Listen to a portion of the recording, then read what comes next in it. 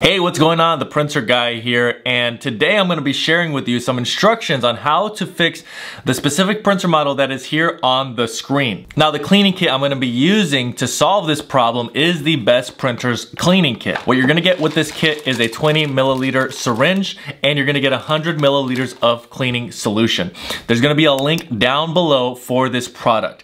I don't recommend any other product. This is the product used in the video and the product I have used for years. So get yours today. There will be a link either in the description box or pinned in the comment section. You're also going to want to top off your ink, so make sure to get your Best Printers branded refill ink. Now, if this video ends up being helpful, please make sure to like the video. Any questions at all, comment below, and if you want more content like this, please make sure to subscribe. Also, the printer that is going to be in this video, the instructions you're going to see is going to be from a different printer model, but those instructions are totally compatible with the specific printer model that you have. Now, one last note is your printer may need a maintenance box.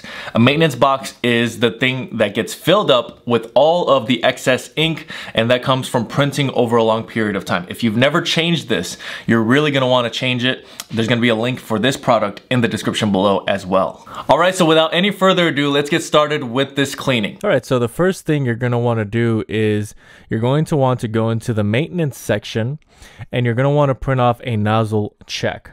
Now, the purpose of printing off this report is this is going to tell you what colors you need to focus on when doing the cleaning. But for example, if you're printing blank pages, you already know that all of the colors need a cleaning. So you don't really need to print off this nozzle report if that's the case. But if you have a few colors or a few spotty prints, you really want this report because that's going to show you the colors that have breaks in the lines and the colors that are faded.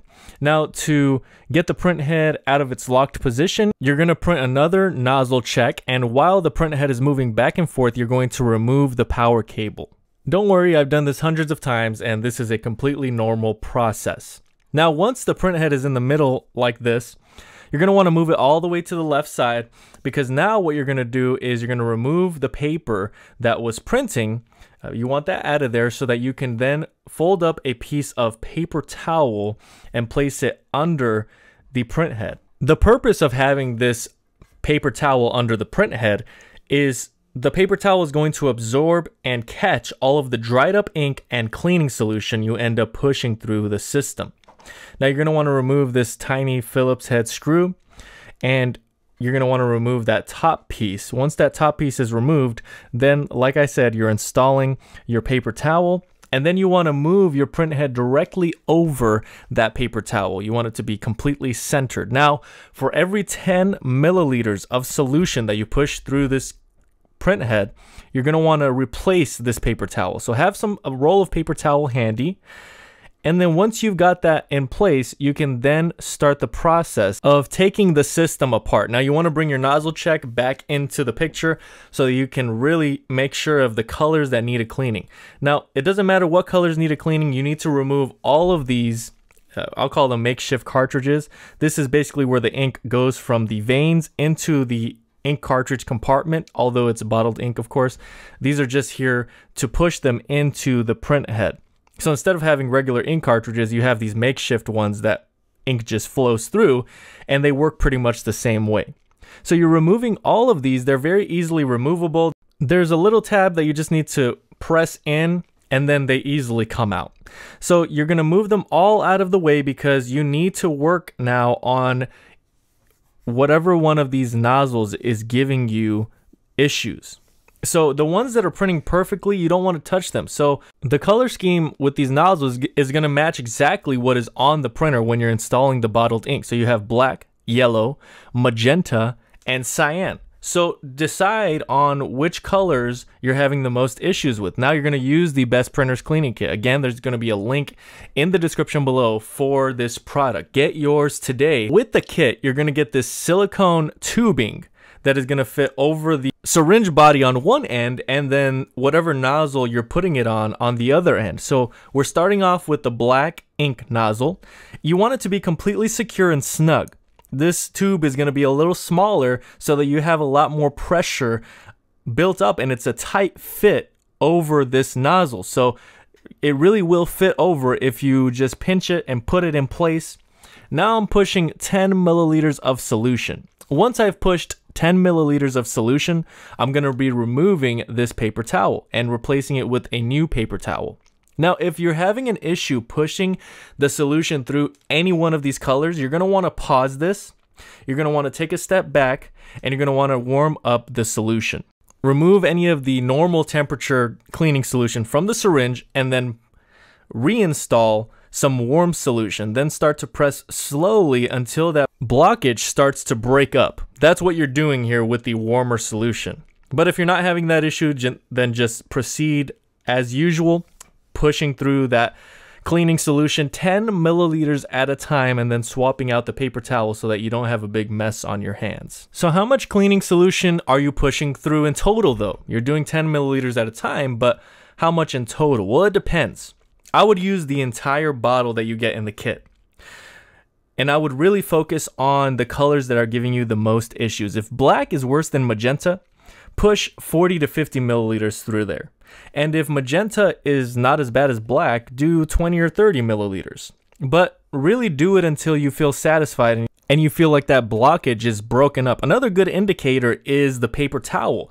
Once you see less and less ink on the paper towel when you're swapping it out and it becomes clear and it's just cleaning solution pushing through there, you have completed that process. I mean, you have broken up and you have cleaned that dried up ink. So you're good to go really once that begins to clear up on the paper towel. That's a great indication. Now, when you're done, you really want to make sure everything is dry.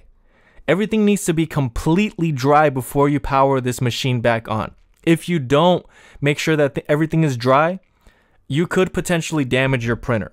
So from around the ink nozzles to under the print head, you move the carriage back and forth, everything dry. I would even say leave it for 12 hours so that it can be completely dry wherever the solution may have gotten where you couldn't dry it, and then power on your machine. All right, so now that the cleaning is done, you're putting everything back in place. You've put in the makeshift ink cartridges in place. The vanes are all in order the way they're supposed to be, and now you're putting on this cover and you're screwing that Phillips screw back in.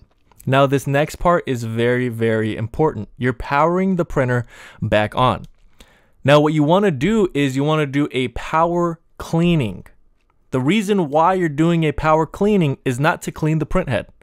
Although you may have tried that in the past to clean the print head, we are going to be doing it now for another reason. We're doing it so that the ink is pushed back into the system. So you go into your maintenance and you go all the way to number 3, which is power cleaning, 3 out of 7. And you click OK, and then you're going to be clicking the start button for 5 seconds. That's going to initiate a 10 to 15 minute power cleaning. In that time, the ink is traveling from the ink tanks. It's been pushed out of the print head already, but it's traveling back now through the vanes and into the print head. So now all your colors should come back normally again. If it doesn't work the first time, because now we're printing a nozzle check to confirm that it did work, and it did in fact work on this printer, you're going to go back and do it a second time and up to a third time. Now, through this whole process, you want to make sure that your ink is full. If your ink isn't full, don't attempt to do a power cleaning. I'm going to leave a link in the description below for some remanufactured ink, and you want to make sure that your ink tanks are full before you do a power cleaning. All right, I hope that this video was helpful. If it was, please make sure to like. Any questions at all, comment below. And if you want more content like this, please make sure to subscribe. That's really all I have for today. Thank you guys so much for watching, and until next time.